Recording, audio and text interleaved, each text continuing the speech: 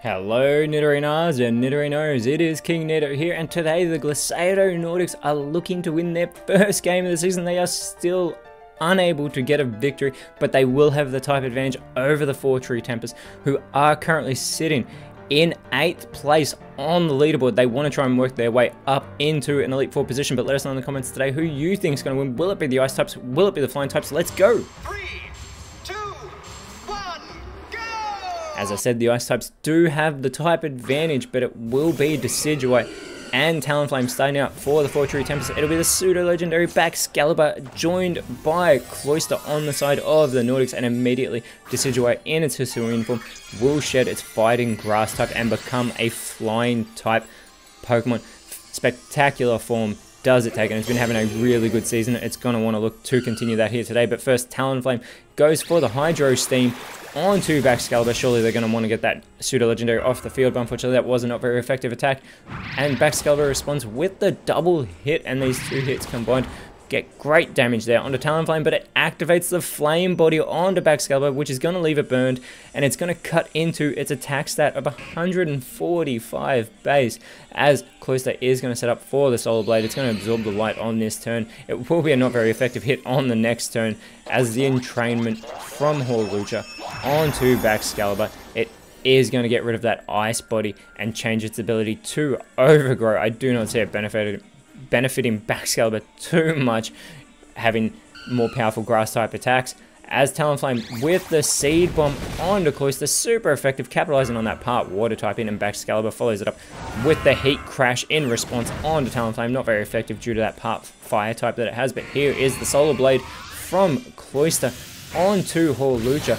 Gets an okay hit for a not very effective attack, but this does allow Hawlucha to respond with the Water Spout. This is going to hit both Ice types. It does more damage to Cloyster, but it is not very effective on either of them, as Baxcalibur continues to feel the effects of that burn status condition, and Talonflame going for the payback onto the pseudo-legendary, trying as hard as it can to get rid of it on this field. Baxcalibur yet again responding with the Aerial Ace this time, and Cloyster following it up with the Revelation Dance onto Hawlucha. Great hit there with that move, and Hawlucha responds with the Belly Drum, but it doesn't have enough health to sacrifice to maximize its attack, so it does fail, as Baxcalibur yet again still feeling the effects of the burn. Talonflame with the bind here onto Cloyster, making it so it will take continuous damage from that bind from Talonflame. So Cloyster's going to take the bind damage. Baxcalibur will take the burn damage as it goes for the extra sensory onto Hawlucha, which is followed up by the Aerial Ace onto Talonflame from Cloyster, getting the elimination, but yet again Talonflame's Flame Body ability is activated, so now Cloyster's also going to feel the effects of that burn. Hawlucha now going for the Dragon Claw onto Cloyster, putting it in range for the burn to take it out of this matchup. It surely needs to hold on. It won't be by much if it does, but it is able to hang on. So Cloyster is still in this matchup for at least another turn, as Noivern comes out for the 4 True Tempest and immediately goes for the Leer, which is going to lower the defense here of Cloyster. I do not think it matters with that burn. It's about to take it out. Baxcalibur also having its defense low, goes for the Fire Spin here onto Decidueye, and Decidueye is eliminated. The Legendaries Nordics have actually gotten the first 2 eliminations here, as Cloyster going for the Thunder Punch, capitalizing on that part flying typing. Unfortunately, the Dragon typing does prevent it from being super effective, and here is Cloyster feeling the effects of that burn. It is taken out of this matchup. That Flame Body, very crucial for the 4 True Tempest, as out comes Avalugg for the Legendaries Nordics, and it's Braviary coming out for the 4 True Tempest. Noivern still with the speed advantage. It goes for the Esper Wing onto Baxcalibur. Great hit there. It's also going to boost that already impressive speed of Noivern. Baxcalibur responding with the Water Shuriken. This is a multi-hit move, but it is doing very minimal damage to Noivern here. It's got 3 hits.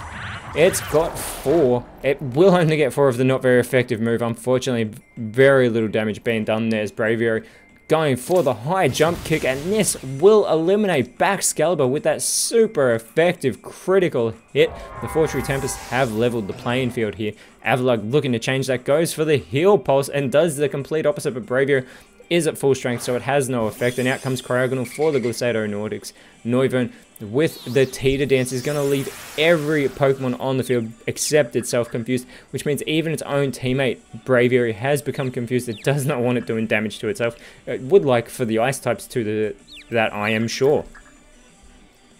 So it is a bit of a gamble to play that move, but here is Cryogonal trying to shake off its confusion, and it is able to. It goes with the Sweet Scent, which is going to lower that evasiveness of the flying type Pokemon by a great deal. See if anyone goes for a one-hit KO move, as Noivern and Braviary are looking very strong on the field at the moment. Braviary, unable to shake off its confusion though, is going to do damage to itself, unfortunately. Avalugg wants to shake it off surely, and it is also unable to, so for a 50-50 split is what Noivern gets from its confusions. And now we get the Sky Attack, Noivern becoming cloaked in that harsh light, the wings flying up into the sky.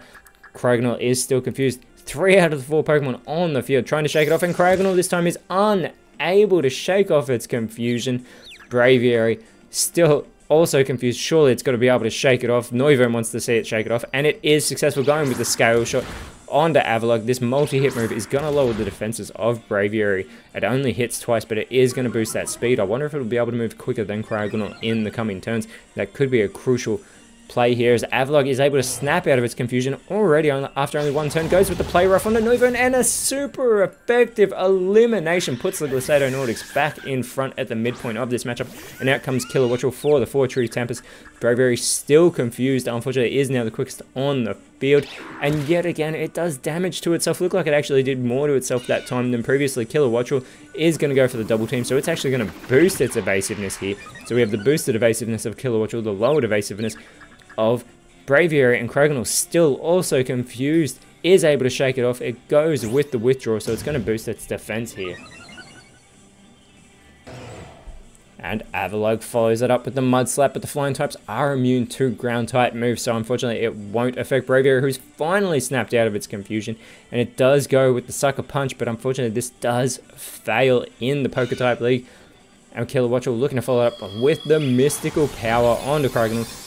Okay hit, unfortunately not doing enough, but it will boost Kilowattrel's special attack. Kilowattrel has that 105 base special attack, 125 base speed in fact, so quite a speedy Pokemon. As we get the Yawn from Cryogonal, trying to put Braviary to sleep. We'll see it grow drowsy on this turn, fall asleep at the end of the coming turn, but first an Acid from Avalugg, hitting both Braviary and Kilowattrel for minimal damage, as we get the Gastro Acid that is going to suppress the ability of Cryogonal here. And that will be the last move that Braviary does before it falls asleep. But now we have the Smackdown being laid on Avalugg. Super effective hit there from Kilowattrel. Doesn't actually do a great deal of damage, but Cryogonal has finally snapped out of its confusion, going with the Sludge Bomb onto Braviary. And Avalugg has an opportunity to follow it up here. Goes with the Metal Burst. Looks like it goes for Kilowattrel. Good hit there. And here is Braviary finally falling asleep on the field. It's still actually flying in midair, so it's very impressive to see that flying bird taking place as Braviary fast asleep, unable to go for a move. But Kilowattrel in its place goes for a Reflect type. It's going to become an Ice type, copying the typing of Cryogonal. Same thing would have happened though if it copied the typing of Avalugg, as it is a Collusion Avalugg. The Slam from Cryogonal though will take out the sleeping Braviary.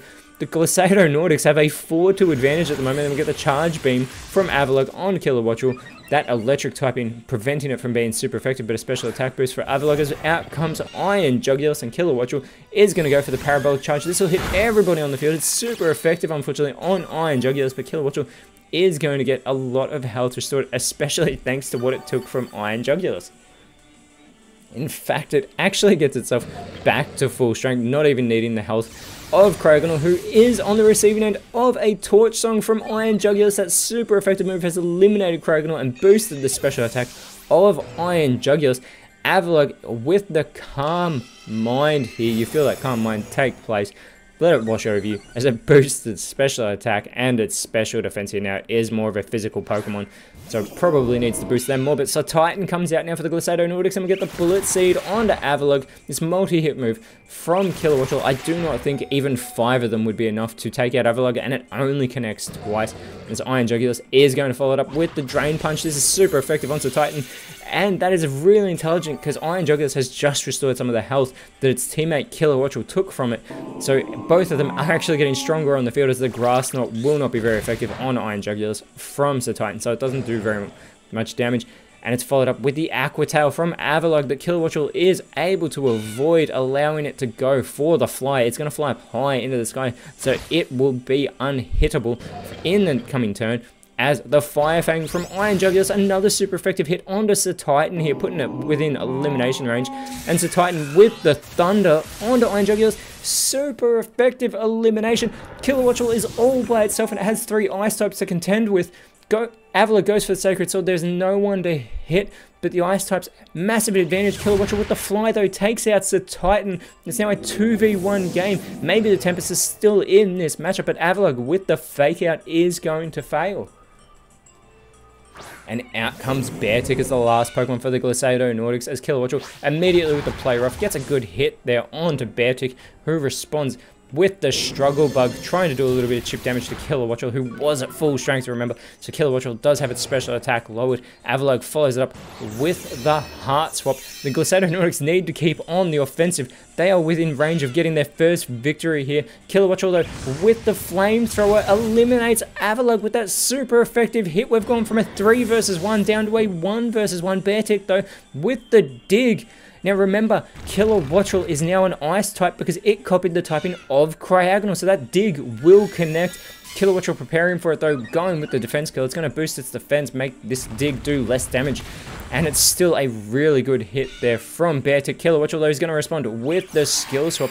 This is going to swap their abilities, that Wind Power and Swift Swim being swapped between Kilowattrel and Beartic respectively. But still, this is anyone's game, and Beartic with the Acupressure, it is going to boost its defense a great deal here. Kilowattrel keeping on the offensive, going with the Pluck, gets a very minimal hit, but does steal that Leopard Berry from Beartic, proceeds to eat it. Must need that energy because it has already taken down those 2 Ice-type Pokemon. Beartic is going to respond though with the Esper Wing. Gets a good hit here, but Kilowattrel still holding on. Beartic boosted speed, but it's not quicker than Kilowattrel, who responds with the Water Pledge, and Beartic is eliminated. The Fortree Tempests have come back from a 3-1 disadvantage to prevent the Nordics from getting their first victory. And the Nordics still on the bottom of the leaderboard, 0-7, and next round they will be taking on the Holon Heroes, whereas the Tempest moving themselves up into an Elite Four position, and they will be taking on the 2nd place Heart Home Spectres next round. But until then, Nidorinos. Thank you so much for watching. Let us know in the comments below who you thought was the best on field, and if you enjoyed what you saw, please leave a like, share, subscribe, but more importantly, always remember, you are awesome, and I'll see you when you see me.